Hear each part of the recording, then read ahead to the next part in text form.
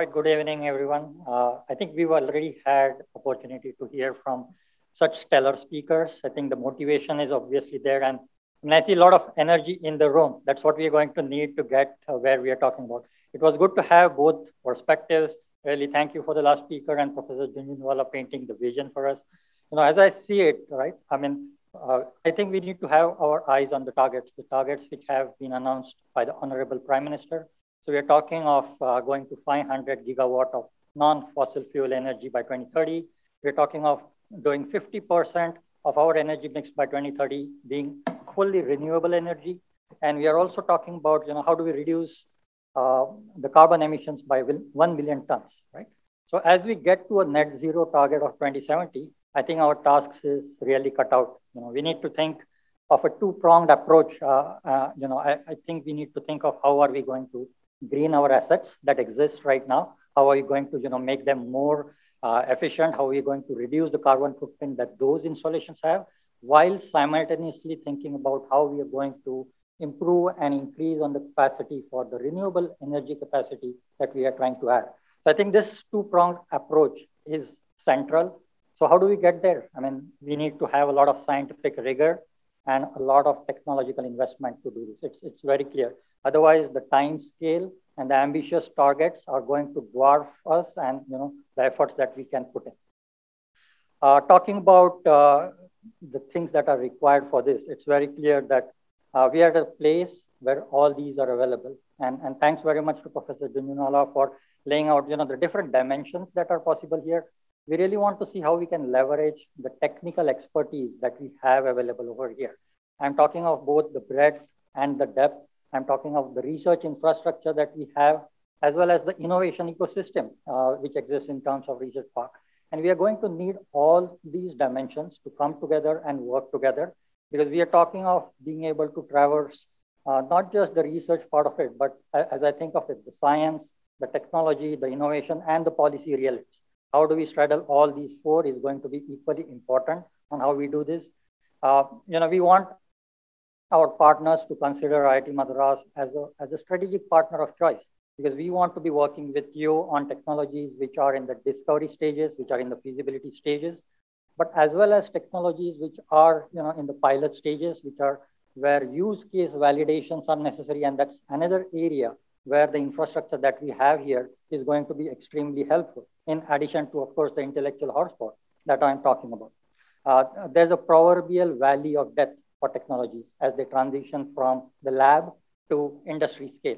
And I think that's something that we want to enable. We want to make sure that none of these technologies fall through the valley of death, and we have the full potential here at IIT Madras to ensure that we can handhold and help and work with the partners on this. Talking about partners, the critical thing to me is how are we going to do this? And there's no simple way to say this. But I think two main ways that we have to think about is how do we proactively engage with industry partners?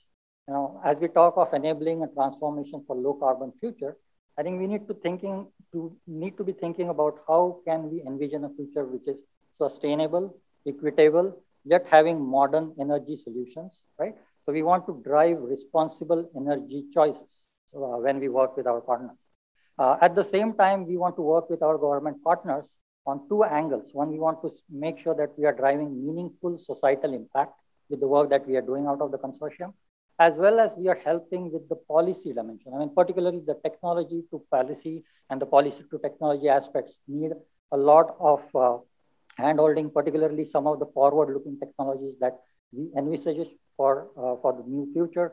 And that's again where I think we need to work with the government partners very closely. And again, I'm glad that we've had such participation level and such excitement, to work with us on this. Thinking ahead, in terms of think of it as a mission mode, what will be the central outcomes that the consortium can drive? And I can think of top three over here is number one being, we want to engage with different stakeholders. We really want to make this something where we are agnostic whether a stakeholder has a favorable or adverse view to any one specific technology. We want to make sure that we welcome diverse perspectives, because they're going to be needed as we advance some of the technology readiness levels.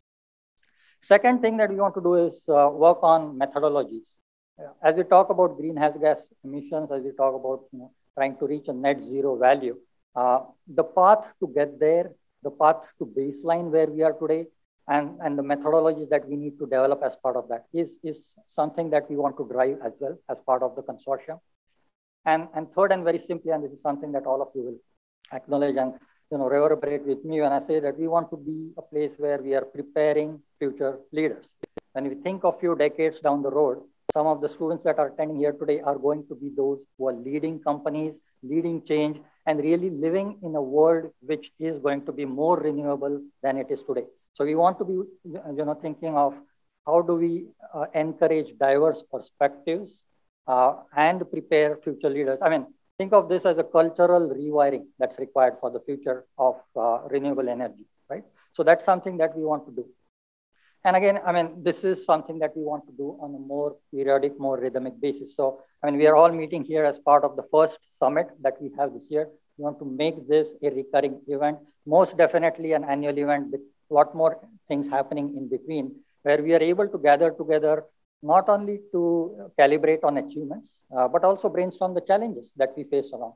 Maybe think about what should be our evolving priorities as we meet each other. We need to have a long-term plan. At the same time, we need to break it down and make sure that we have those milestones which we are tracking and making sure that we are going and being able to go after. Talking about this, I just wanted to take a moment to thank this solid participation that we have over here. I mean, the faculty, staff, students that we have present over here, the industry participants that have joined us, as well as the government representatives, both from the local as well as the global agencies.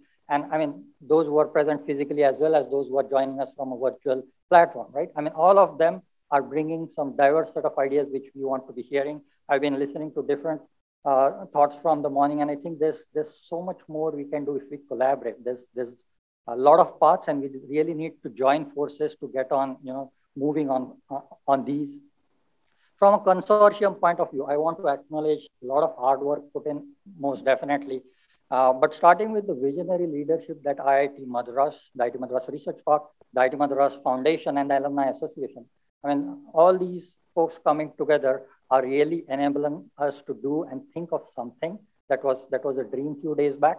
And, I really want to call out some of those alumni who are the early adopters of this thought process and approach, and, who have really helped us get this off the ground. And we are really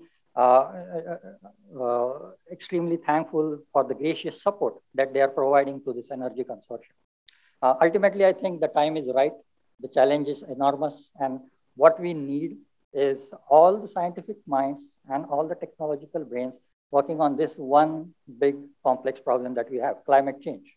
That's the way I think we are going to get around this. And then who else to lead this than India? And within India, IIT Madras, and of course with global engagement, right? So that's what we want to do together. I thank everyone for the participation. Welcome to the Energy Consortium at IIT Madras. Thank you very much.